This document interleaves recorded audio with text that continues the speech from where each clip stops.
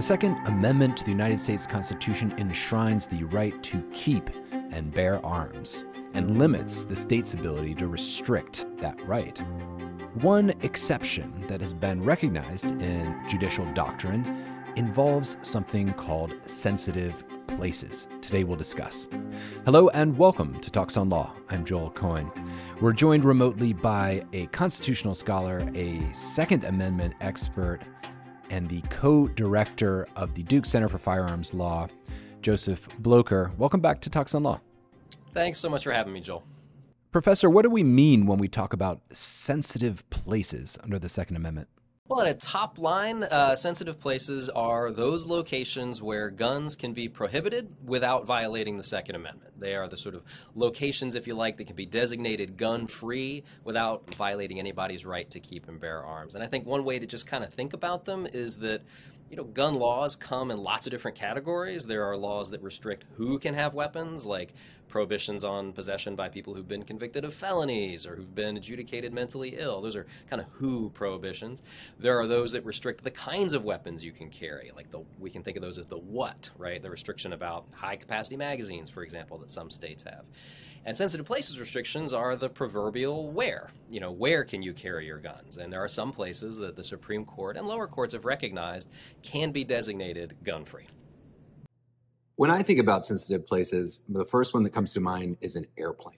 You're flying around in a metal capsule. Do you really want everyone to have a loaded puncturing device that can immediately depressurize and perhaps lead to an early landing? Yeah, I think the answer to that one's no. That's a question I don't have any doubt saying the answer is no. I mean, the hard questions really are about that one as a good example is like how to justify it. Like what are the concerns that make it okay to prohibit, as federal law does, prohibit a loaded gun in an airplane cabin?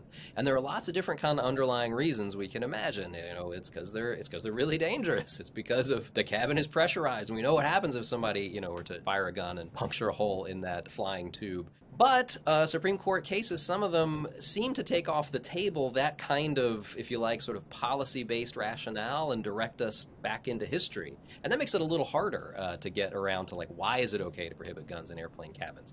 Although, at least from my view, it's not only sensible, but very clearly constitutional. Let's talk about the Supreme Court cases that established this doctrine. First off is the groundbreaking landmark Supreme Court case, District of Columbia v. Heller, a case that you were actually involved with.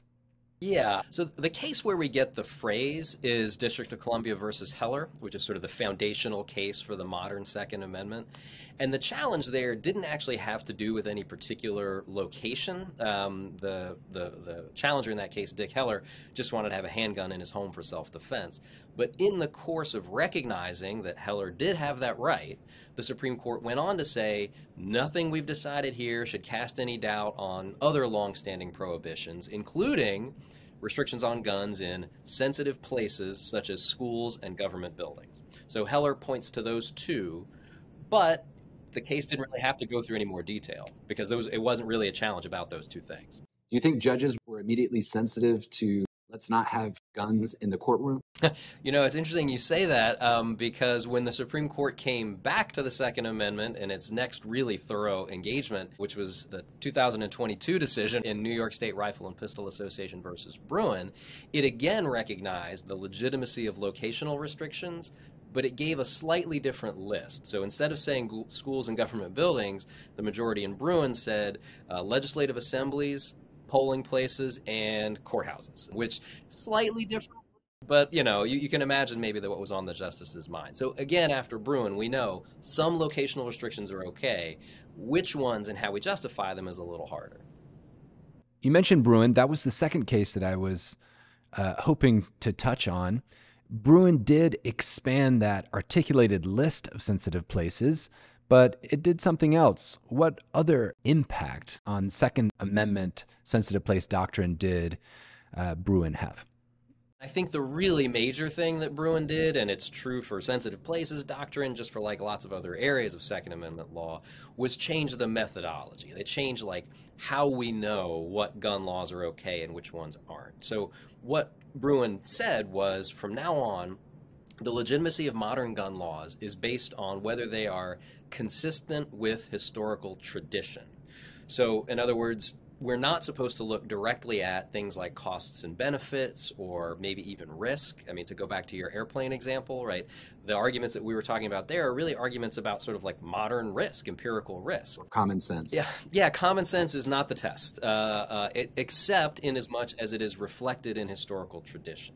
Now, the really hard thing is that some of these locations, like the airplanes, just didn't exist in 1791. Right. As far-seeing as the framers were in some ways, they really didn't have a conception of manned air flights. Right? That was not on their agenda.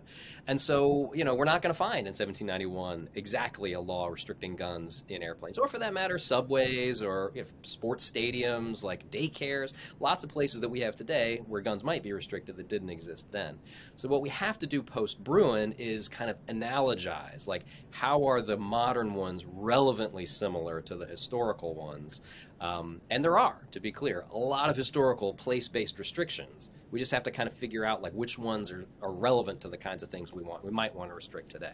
Yeah, maybe you could do some quick Second Amendment jujitsu and make the argument based on text, history, and tradition for why guns shouldn't be allowed on airplanes, or at least not loaded guns.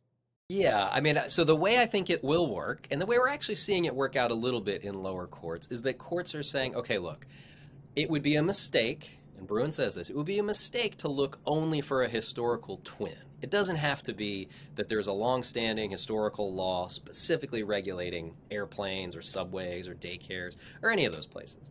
What we want to know is there a kind of relevantly similar law, right? Maybe a law that had the same purpose or the same basic effect, right? And so what that means is you kind of have to back up a little bit, like jump up a level of generality, if you like. Don't look just for airplanes. Look for, what is it about airplanes that we're worried about? What's the reason underlying the regulation, not just the specific location. And there's lots of different principles that one could draw, and scholars and litigators and courts disagree about this, but I'll just give you a couple. One is, some people say sensitive places are those where physical danger is heightened because you have a lot of people together, or tempers are high, or inhibitions are lowered. You could think about bars, maybe packed sports stadiums, maybe, political assemblies, maybe those kind of fit in that under that principle. So we might be thinking of, the antiquated market square. I'm just trying to think of 1700s life. What would be a particularly dangerous place? This is a great question, because actually, as I mentioned, there are a lot of historical place-based restrictions, and they reflect, I think, some of these concerns that today to us maybe sound intuitive. So Heller, I said, mentioned schools.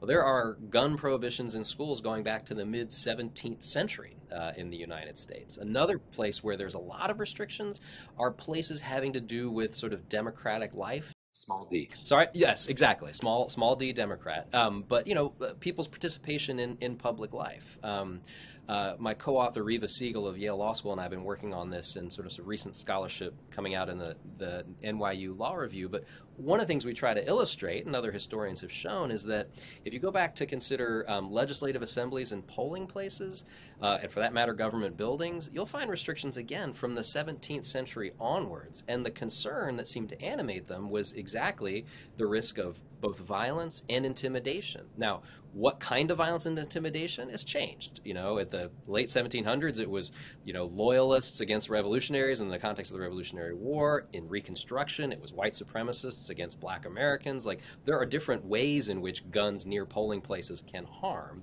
And today, maybe we have different kinds of concerns about people who patrol polling places with guns. But it's the same kind of concern that I think can apply in a lot of other contexts. And so that's the kind of reasoning I think one should do, which is like figure out the underlying reasons and then see if those map on to more modern places. I kind of love the idea of you sitting at your office reading laws from the 1700s. Is this what you thought your career would be like when you were in law school back in the day? It's really not. And sometimes I look up and look out the window. I'm like, what am I doing? This feels so far removed from like the actual both, like, I guess, costs and benefits of gun use today. And in talking to historians, I think they often have the same reaction, like, what are we doing? But I will say, I mean, with regard to these historical restrictions, We at Duke host something called the Repository of Historical Gun Laws, which is a free online collection of historical gun regulations. I was just looking at it yesterday, and there are more than 150 sensitive place restrictions in there. So if anybody else gets the bug and wants to sit and flip through some old laws, you can flip through and see, oh, they restricted guns at, within a half mile of a polling place in Texas and Louisiana in the late 1800s. And, the historical context of that might be interesting. Is a trial of witches a sensitive place? Yeah, I would expect so, right? Whether or not it happens in a courthouse, to your earlier question, I would suspect that that's the answer. But again, I mean, to phrase the question, I think, is to capture what is so hard about doing this kind of analogy post Bruen. I mean, there are pending challenges, as you and I are talking in the spring of 2023, pending challenges to the prohibition of guns on the DC Metro, on the subway in New York, and judges are trying to evaluate those laws by reference to 1791 or 1868, which I think for a lot of us is just kind of like a mind-bending way to think about constitutional law, when I think both the challengers and the defenders are really more interested in, does this respect my right to keep and bear arms, and does this respect public safety? Like, it's just very disconnected from what I think most people feel like are the real stakes. The thing about this particular topic, a lot of gun law, gun rights, gun regulation issues, which is just the same thing that makes the sensitive place dangerous to carry a gun, is the same reason why you might want to carry one for your own protection. Could you speak to that?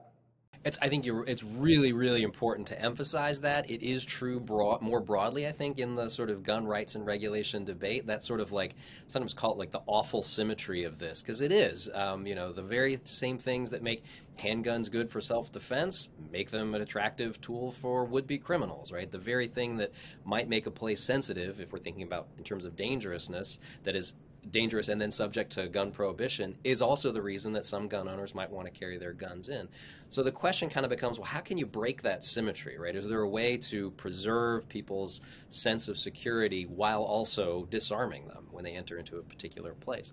And there are various solutions to this. One that many proponents of broad gun rights put forward is, okay, you can disarm people only in those places where the government has taken on a kind of increased security role. So, for example, Justice Alito raised this at the oral argument in the Bruen case, places where there's magnetometers, right, where you have to walk through the metal detector, right? That might explain why courthouses are okay for guns to be prohibited, because the government has ensured that everybody's disarmed. Maybe that works for sports stadiums and things like that. But it wouldn't explain necessarily a national park, right, or other kinds of places, some of which are designated as gun-free zones. And I think a lot of gun owners also say, look, why should I have to sacrifice my right to keep and bear arms when I enter into a place to exercise some other constitutional right? So polling places are an example, right? People have a fundamental right to keep and bear arms and a fundamental right to vote. Why should they have to trade one to be able to exercise the other? And I think there's like an intuitive appeal to that argument. I do think it is limited in terms of its actual payoff. You have a fundamental right to engage in political speech as well, but you can't do that in a polling place. That's what anti-electioneering laws are about. I mean, you have a fundamental right to engage in consensual sex with an adult. You can't do that in a polling booth either, right? There are some times and places where gun rights versus other rights can be exercised, right? And so I think the trade-off argument only gets us so far. You could certainly apply that on the other side, the other direction, where I have a fundamental right to interstate travel, so I do want to carry my long rifle on the airplane. I think that's right, and this is another part I think where post Bruen, I think we're going to really see a lot of focus, which is what happens when you take a lot of individual sensitive places, each of which is valid, and you aggregate them in a place like, let's say, Manhattan, where they might be all close to one another. So I think many people, if not the vast majority, think it's permissible to prohibit guns in schools, right? And maybe government buildings, since Heller already said that. If you take Manhattan or Washington, D.C., and you put all the schools in the government buildings and maybe put a little buffer around each of them, and call all of those sensitive, that's a lot of those cities. And if you're a gun owner trying to kind of navigate your way through a city, it may be kind of a patchwork of places where you can carry your guns. And that may feel like it is like a real burden for the gun owner. So the tricky question kind of comes like, well, which one gives way there? Like if each of these things individually is permissible, what do we do when they all happen to be kind of, closely designated? One thing I will say that Bruen tells us, and I think is sensible, is that a city can't designate all of itself as a sensitive place. Like New York City cannot say, we are as a whole a sensitive place. The sensitive places inquiry is a little more fine-grained than that. But I guess the challenge I'm trying to put on the table is like, what happens when the individual sensitive places add up to basically all of a city? Joseph Blocher is a professor of law at Duke Law School and the co-director of the Duke Center for Firearms Law. Joseph, it is always a pleasure. So nice talking to you today. Thanks so much, Joel.